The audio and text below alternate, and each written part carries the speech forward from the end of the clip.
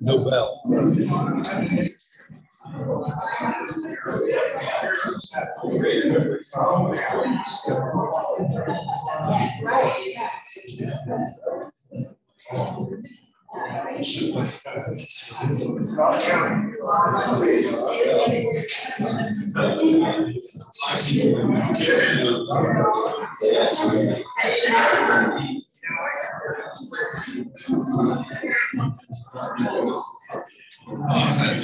Always something.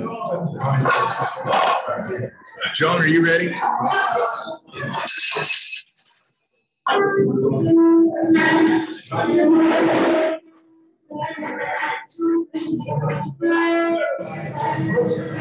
Welcome. It's a great day to be a Rotarian. Imagine what we can do together. I am building a list of past service members to lead the pledge. I do not have anyone slotted for today, but if you are or know one and would be willing to lead the pledge, let me know and I'll put you on the list. So let's say the pledge. I pledge allegiance to the flag of the United States of America and to the republic for which it stands, one nation under God, indivisible, with liberty and justice for all. Before we sit, I'd invite you to pause for a moment while I pray. We give thanks for this food and fellowship. May Rotary friends and Rotary ways help us serve others all of our days. Thank you. We have two large groups of guests today, so I'm going to run the mic over to Grace and David and let them introduce their guests.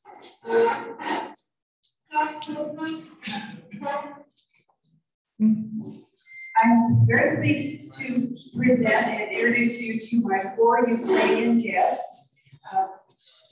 2 of them have been here for 5 weeks. This is Tatiana and Alina, and they lived with me until about 2 days ago. They're now in the apartment and getting settled. It's quite a process to do that. And our other 2 friends are Mila and Panina, who I think got here about a week ago, but we didn't quite get that conversation finished.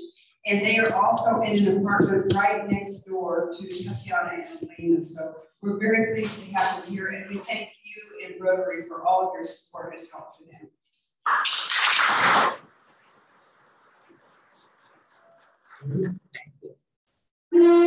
I had Rotary Youth Exchange yesterday, and I expected to have 7 guests, but unfortunately 3 of them are at the Express Care Center right now. Hopefully they'll be able to join us soon. We had 2 former exchange students visiting us. Eva from Austria, stand up. And Josie. Josie's the one that from Denmark, who's at the Express Care Center. And then her family, which includes Sebastian, who was also a Rotary Youth Exchange student to Mexico, and Josie's dad, Anders.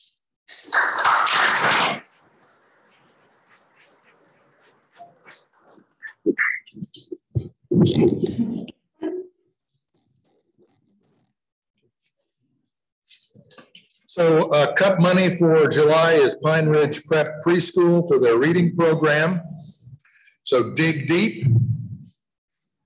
With Zach Arns ascending to the vice presidency of our club, his board seat is now open. So his term was from 21 to 24. That term is now open. And the board has asked me to announce this for any interested members to contact us or me.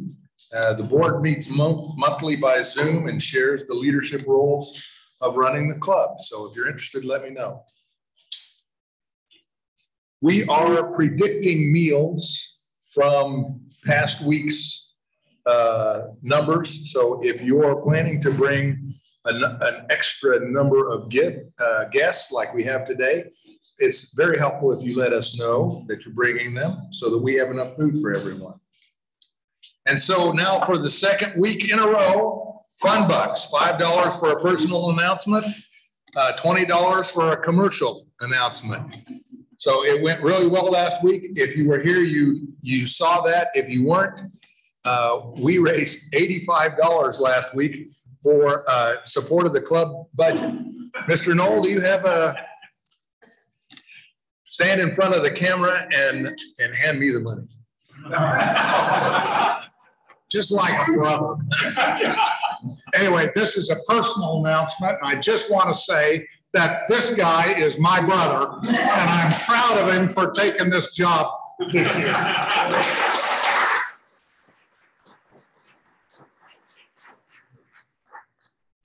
Thanks, Dick. I didn't see that one coming. Dick is my brother. Okay, let's do this right. Dick is my brother, and like our father before us was president of this club. So let's give him a round of applause. Anybody else? Well, not as good as opening day, but thank you. New members, we have Jeff Stebbins is a new member applicant. He is sponsored by Rayhan. The board has approved him and he's in his 7-day comment period. So it's exciting to have new members coming on board. Our next service project is Rotary Rubbish Roundup at the Seward Boat Ramp. Lee, stand up. I don't know where you're sitting. Lee is going to continue to lead that effort.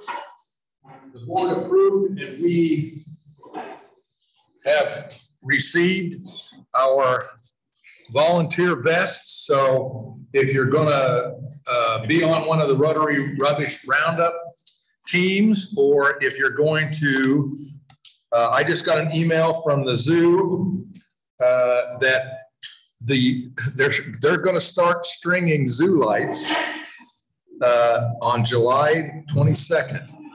And so they are encouraging volunteer groups to form teams and come on Fridays from 9 to noon.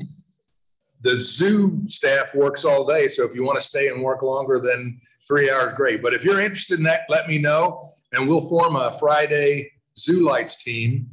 Included in that email was that they're expanding again this year and expect between the end of July and November to add 40 new frames to the zoo lights. So projects coming up.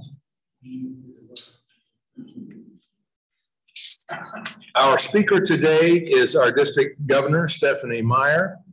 She has nearly 20 years of experience in the public and nonprofit sectors in a variety of elected, appointed, and volunteer roles. She most recently completed more than 6 years of service as a Shawnee City Council member, including 3 years as council president. Prior to that role, she served on the city's planning commission. Her professional background includes communications, governmental affairs, and business development work. Stephanie's community involvement includes serving as a past president of the Shawnee Rotary Club and current Rotary District 5710 district governor. Past chair of the Johnson County Theater in the Park Advisory Council, volunteered big with Big Brothers and Sisters, and in 2018 became a living kidney donor. I guess that's better than the other way around.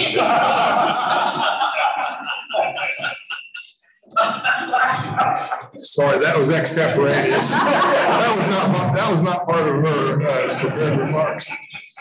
Following that experience, Stephanie joined the National Kidney Foundation's Regional Advisory Board to help advocate for increased organ donation.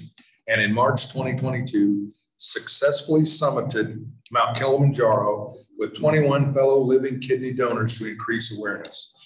In 2018, she was honored to receive the Gene Amos Service Above Self Award in recognition of her contributions. Your district governor, Stephanie Myers.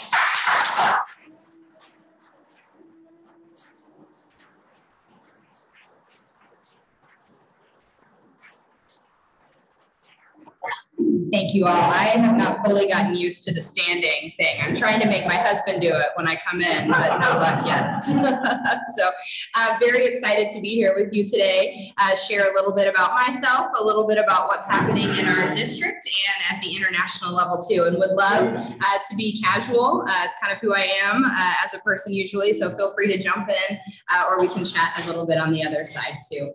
So just want to share, first of all, for many, I see some familiar faces, some very important Rotary bigwigs, so don't grade me too harshly, Larry. But for those folks who don't know me very well, I want to share a little bit about myself. So on the far side there, that is a picture of my immediate family. So that is my husband, Brian. He is a patent attorney in Kansas City. We met at K-State. So you'll see Willie on there. That is my favorite, favorite K-State logo is the old school Willie. We met our last week at K-State during a game of Power Hour. So if you're unfamiliar with that, ask me later. It involves a lot of beer. I won. We met at K-State. We were both heading on to KU for grad school and law school. That is also why I have the Jayhawk. That is my favorite Jayhawk there. We call him Sexy Legs Jay. It's a good one. So got my master's in public administration from KU. So a little more about me beyond KU and K-State. I am a lifelong Cubs fan. Grew up watching baseball with my grandfather. I still hand score games, much to my husband's chagrin as well when I go to baseball games. But that picture was taken outside of Wrigley Field, the first game that they won of the World Series run in 2016. So I'm pretty sure I broke the curse myself. So you're welcome. So that was taken there. And then you can see that's a Rotary photo. So I was, as Steve mentioned, the president of the Shawnee Rotary Club in 2016. It was our 20-year anniversary, so that is a picture from that. I have been a Rotarian for just over a decade now, always with the Shawnee Club, so always proud of them as well. And then lastly, you'll see this. The picture is from Morocco, so I am a very big traveler, want to see all of the world, like to go to the most exotic places that I can, so definitely that. I should add also, I'm very into wine, which Steve you guys just became my favorite club visit so far because he gave me a bottle of wine.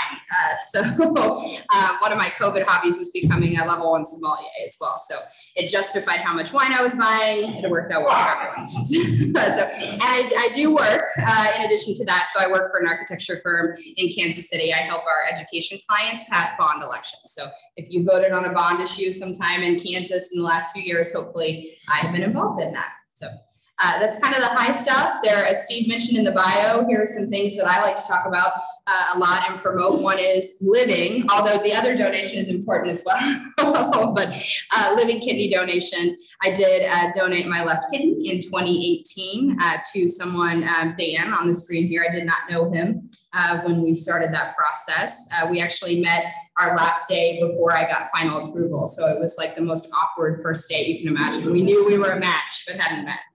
But he's doing well. His kidney percentage is actually 1% higher than mine. So I'm a little curmudgeon about that, but he's doing very well. And you'll also see a picture from Kilimanjaro. So this is also related to kidney work that I do that I am super passionate about. It was with an organization called Kidney Donor Athletes. And our goal is really to show folks that you can donate a kidney and live a perfectly normal life and take on any sort of physical challenge you want, including climbing the tallest freestanding mountain in the world. So we did that in March. Would love to talk about that. It was 6 days up and 2 days down, and lots of good stories there. I see that picture and my knees hurt instinctively. So, but it was great. And then lastly, you'll see the photo from my time on council. So most of my life pre-architecture was in politics. So I was actually driving into Topeka every day for about 14 years, probably. So spent a lot of time at that big building over there talking to people about politics. So that's kind of the more public things that people know about me. I'd like to mention too, more importantly, what got me into community service and made me so passionate about giving back to the place that I live and work and play. And a lot of it has to do with, you'll see a picture of that girl with the awesome home cut bangs. That is me when I was 5. So When I was 4, I lost my father. He was 28, died of a massive heart attack. I found him. I had a 2-year-old brother at the time. My mom and dad, neither of them had gone to college, barely finished high school. So when my dad died, my mom started sacking groceries at Dillon's. I did that for a long time. We actually lived in a trailer. We were on state assistance. It was not a great time, as you might imagine. And that picture is from the Christmas right after he died. And it's important to me because all of those gifts you see were provided by a community volunteer organization who came in to make sure that we had a Christmas when we would not have. So it was very impactful to me and my family and carried on. And then the other picture you see, I had a crazy childhood, if you haven't picked up on that. But when I was 9, that picture there is a picture of the April 1991 tornado that hit Andover, Kansas. It also hit my house is in that path there. So that was certainly impactful. I remember and will always remember that before we really got to our house, we were down the street, thank goodness, at an elementary school fun night. Before we got to our house, there were already volunteers in our neighborhood who were there to help us. I remember very distinctly the face of the Salvation Army volunteer, still kind of chokes me up, the Salvation Army volunteer who gave me a teddy bear and a glass of juice standing in front of what was left of my house. So it changes you certainly as a person and made me really committed to spending the rest of my life kind of paying forward what I have been so blessed to have given to get through all of that stuff. So that's why I'm here. All of that sort of helped form my worldview. So this is one of my favorite quotes. It's by the author of Charlotte's Web. It is what I try to live by. I am determined to change the world and also have one hell of a good time. So I hope you are as well. That is sort of what we're going to go into the Rotary year thinking about. So with that in mind, want to update you a little bit on the state of the district, just how things generally are going quite well, I would say. Vern Hendricks, my outgoing district governor, did a fantastic job last year, so as you'll see from here. So we have 43 clubs here in District 5710, just under 2,100 members right now. You're doing fantastic work on every front. So district grants, you'll see last year, district-wide, we had just under $80,000, and I'll talk a little bit about what those were as well, and global grants over 100,000. So some pretty cool opportunities, including one right here in your community that I'll talk about as well. Foundation giving was very strong. You guys had an amazing year last year, so congratulations on that. District-wide, about $355,000 given to the foundation, which averages out to about $170 per member in our district, which is very high and fantastic. So kudos to you all for your continued commitment, especially during what was a tough, of course, couple of years. So kudos to you for that. And lastly, Polio Plus. Also, Jim Arnett is our district Polio Plus chair. If you haven't heard him talk about polio, listen to him talk about polio. He's fantastic and exceeded our goal there as well. So more to come on that front. So district grants, again, this is why we're in Rotary, right? To do good in our community. So this is just an example of some of the projects that were funded through district grants and clubs across the district. So it went to providing things like bunk beds for kids who didn't have them, disaster relief kits for people who end up kind of where I was, other fresh start kits for folks who are involved in human trafficking, coats, shoes, dictionaries, on and on. You guys are doing tremendous work throughout all of Northeast Kansas and beyond to make your community a better place. So just want to show you some examples of that. At the global level, also doing a great amount of good. So we have global grants that we are partnering on in South Africa, working on water, sanitation, helping folks understand how to grow food hydroponically. Super interesting there. We also have quite a few projects locally, US-wide. We are working with a group providing clean water to the Navajo Nation right here in the United States, which is a tremendous project. And importantly, and excited, I think for a long time, I always thought global grants were money that like went away and never came into the district, right? But we have one right here. So Patty Millard, who probably everyone in the room knows, was very involved in getting a global grant here in Topeka, the Intersection to Care grant. So it's about $100,000. And what it does is it works with the Shawnee County Department of Corrections. So when female inmates are released out of incarceration, oftentimes they're very susceptible to human trafficking. They don't have any resources. They don't have a place to go. They don't have a place to stay, clothes. They don't have anything. And so sometimes there are even traffickers who will wait in that parking lot downtown to bring them into the fold or bring them back to that. So the work that the Human Trafficking Club and Patty and all of those folks are doing is going to help provide resources to those individuals and help them get a place to stay, clothing, get them set up on their way to a job, do all the things to keep them out of that loop. So really phenomenal. We have a lot of partners across the world on that grant. Actually, they just won another $25,000 State Farm grant from one of your local State Farm agents here in Topeka as well. So good work that is happening locally and internationally. Polio as well, as I mentioned, last year we exceeded the goal. The goal is again $100,000 as we get into hopefully kind of the end phase of eradicating polio across the globe. We want to make sure we finish strong. To that end, end of last year, it's probably been a few months now, we established a Polio Plus Society at the district. So those folks are individuals who have pledged to give at least $100 a year towards the eradication of polio. So I encourage you all to join. We are, I think, 2 months in, and we have 43 members now. So off to a good start.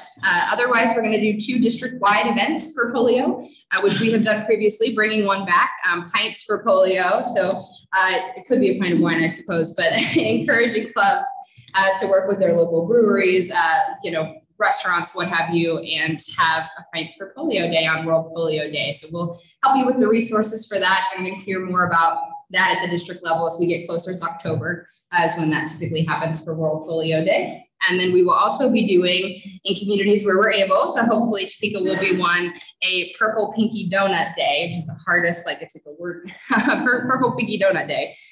Which is a similar concept to Pints for Polios, but instead of beer, it's a donut. So donut shops can make a little donut with the purple pinky, however they want to do it, kind of a purple donut, and the proceeds again benefit the eradication of polio. So a couple of activities on that front we'll be working on as well.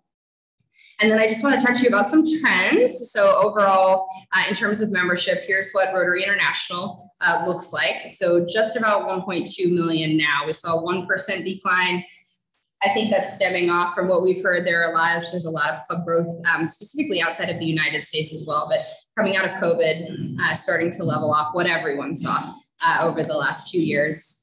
At the zone level, about the same, about a 5.5% decline in membership. So zone is basically, our zone is kind of the center of the United States into Central America. So saw a little bit of a decrease there, and that is mirrored in our district as well. So we had a 5% decline in membership last year. In large measure, we lost 2 rural clubs in our district. So Fulton and Oskaloosa are no longer with us, unfortunately. So that is probably what that is. Our goal is to flatten that line out for the next year. District demographics, this is a little hard to see from where you are, but about 32% of our district is women. So we could bump that number up a little bit, but a good start. And then age demographics, I point this out because one of the things RI is talking about is getting more folks who are a little bit on the younger side of the spectrum. So we've been looking at that. Unfortunately, about half of our district has not reported their age to RI. So please do that. I promise it's a secret. No one will tell how old you are, but we would love to know so we can get more accurate measurements of that. So please, please, please just put in your date. I promise it'll be okay. So we've talked about kind of where we are. I want to talk about where we're going over the next year. So as I mentioned, really focused on having fun and doing good in the district. So we're going to do that by focusing really on 3 issues, I think, or 3 areas rather. The first, I think, is the most important, member re-engagement, engagement. It speaks to a lot of what Jennifer Jones is talking about as well. So we want to make sure all of your members are excited and happy and motivated to come every week, are excited about service, are thrilled to tell people they are Rotarians. So looking at opportunities that we can help you all to make sure that you kind of have the pulse of your club and know what they want and what they want to see in the next year. So we'll be working on that. A big part of that is service, of course. It's the reason everybody joins Rotary for a large degree, I hope. So we really are encouraging folks to get back to doing as many service projects as you've done before, perhaps even more, looking at opportunities. Are there other organizations here in Topeka that you could partner with and do a service project? Where can we increase the impact of all of that good and who can we work with? So we'll be helping y'all with that. And then lastly, how are we having fun? Fellowship is such an important part of it. I think some of us, what I've been hearing certainly as I've been going around the district is In some cases, people are kind of out of the routine of attending a weekly meeting. It's been a couple of years. We're coming out of that. What can we do to continue to make it a fun, enjoyable place to be? So to do that, we have just created a district membership committee. Previously, it had been a single person. That's a lot of work for one guy, or gal. But we have created a committee. So Chuck Udell from the Leewood Club is going to be leading that up. And we're going to have, I think 8 people in total are going to be working on different aspects. So growing the clubs, establishing new clubs, keeping club members engaged. Really, it's going to be a full team who are resources to y'all to make sure that you have everything that you need and we can help you in any way possible. So you'll see that. We also, more maybe at the president and membership level for the club, we'll continue to have online roundtables where people can just log on and say, hey, I need some ideas for how to get members to do this, or what are you guys doing? Just brainstorming with all of your peers. So that will continue. On the service front, I'm excited. We are going to do quarterly district service days. So the district will be coordinating a service activity that we would love as many of y'all to join as possible. Bring your friends. They don't have to be Rotarians. We would love to encourage them to come. And if you aren't able as a club to do that, we would encourage you to do a service project here in Topeka on your own that day. The goal is to get all of our district Rotarians out and doing service throughout that specific day. So we'll have one every quarter. We're going to start with district conference, which is going to be the end of September. So that'll be our first one. And I'll tell you about it. So district conference, encourage everyone to go. Please, please, please. It's going to be fun. I promise. It is September 22nd through the 24th. We are mixing it up a little bit this year. So Friday will still be a fairly traditional day of having breakout sessions and really fantastic keynotes and having the annual dinner that we typically do. But Thursday evening is going to be all about fun. So I am the Shawnee Club. So we are doing a pub crawl of downtown Shawnee. If you haven't seen it, you should see it. Jason Live's Brewery's there. There's lots to drink. I'm just telling you, it'll be fun. A good opportunity to get together. And then on Saturday, in lieu of the traditional programming, we're going to be doing that day of service. So we'll have a breakfast to kick things off, and then you'll have several different opportunities, kind of a choose your own service adventure to figure out how you want to do a project that day. So that is coming up. Registration is going to be available here in the next week or two. So look for that. I'm sure Steve will send it out too, but you'll be hearing from the district on that. So we encourage you to please attend. It'll be fun. Lastly, a little bit of an RI update, just so you know from a broad perspective, the great work that you all and all of our peers across the world are doing.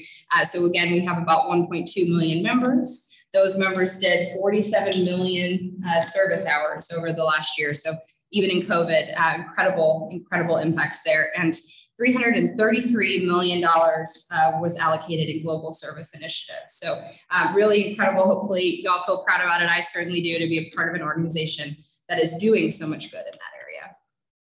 Want to call out, and especially with our guests who are here today, that an important part of that has been RI to date has donated more than $15 million towards humanitarian aid in Ukraine. So really phenomenal work, wonderful work you all are doing here. So really excited about that piece of it too. Lastly, hopefully you all have heard, we have our first female international president, Jennifer Jones, who is fantastic. We were fortunate enough to have her come into our president-elect's training, Heartland Pets, a few months ago, and got to spend the day with her. We have the same taste in wine, so that's good. And she's also tremendous. She will be a wonderful resource. She runs a marketing company in Ontario in her day job. So she has some really great, I think, hopefully fun ideas to get people motivated and engaged in Rotary again. So I just want to share her goals. Lastly, what she's going to be focusing on. So a continued focus, of course, on DEI. We want to make sure that our clubs are reflective of our communities. So she's going to continue to work on that effort as well.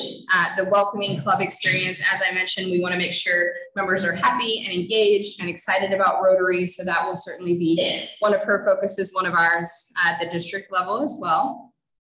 Empowering girls will continue. Hopefully you all heard about that last year. It was President Mena's initiative that she is going to continue as well. And hopefully we'll be able to help with that some at the district level too. Is something certainly I'm very passionate about, empowering women and girls. So I think you'll hear a little bit more about that locally as well. And then lastly, of course, she does marketing and communication. So she's going to be doing a worldwide media tour to really highlight, I think it's 8 different big projects that Rotary is doing around the globe to invite folks in, to invite press in, to really show people what Rotary is, what we're about, the impact that we're having, and the good that you all are doing. So hopefully that will generate some excitement as well. I think that's it. So what questions, comments, jokes?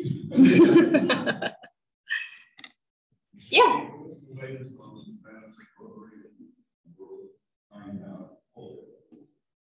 Great question. I know there have been a couple, Jim will curse me for not knowing the exact number. Do you remember the exact number, Larry? I know there have been, I think, 2 more cases in Pakistan. I think there have been 6 this year so far.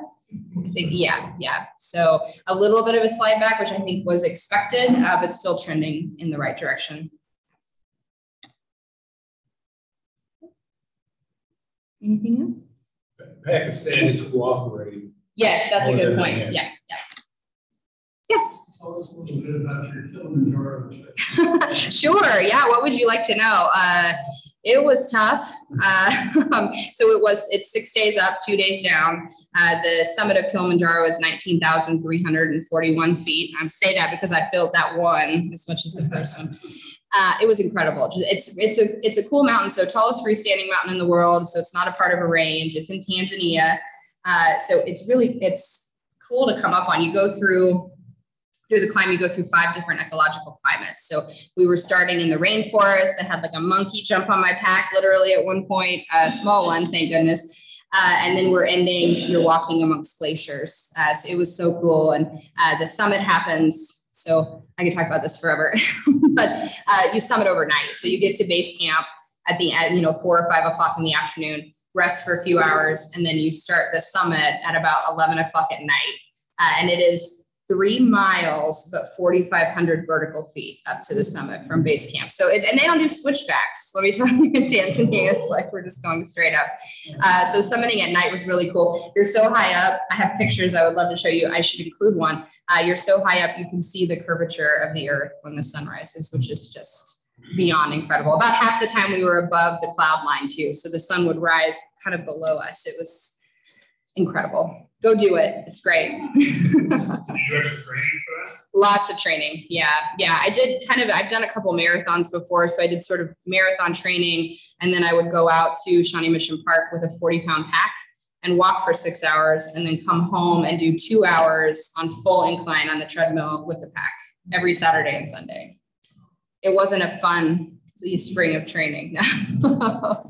And I was the weirdo walking through the neighborhood with the pack on, as everybody's walking their dogs. So, yeah. So Stephanie, you talked about why you're a volunteer. Why are you a Rotarian? I love that question. I haven't gotten that. Rotary to me was kind of the perfect marriage of doing service, connecting in the community, meeting other friends and neighbors in my community. I said I was driving to Topeka every day for 15 years. We live in Shawnee. We've lived in Shawnee, and I had no real connection to Shawnee. So I wanted to do service where I was. I wanted to meet. I think I lost the. Just set it down to that. All right. Good timing.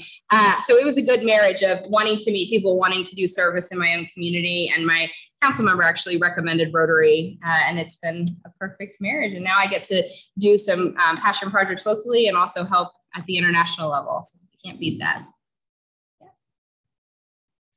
I think if he cuts off my mic, that means I must be done.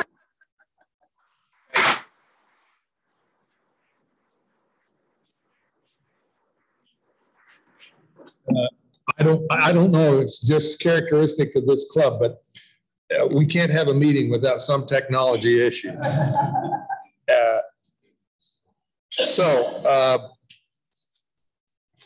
Stephanie has already signed a book, La Madre Goose, nursery rhymes for Ross Elementary. And I would like to remind you that if you didn't sign in, we got our new badges. We've got our sign-up sheet like we used to do back in the good old days. Make sure you've signed in so we get your attendance. Next week's program is Dr. Jerry Farley with a Washburn update. And so I'll remind you again, if you're bringing extra guests, please let Vince know in advance. Rotary is a great place to share different experiences and diverse opinions. Let's live the four-way test every day. And stand now to say the four-way test. Of the things we think, say, or do, is it the truth? Is it fair to all concerned? Will it build goodwill and better friendships? And will it be beneficial to all concerned? Thank you all. Have a great week.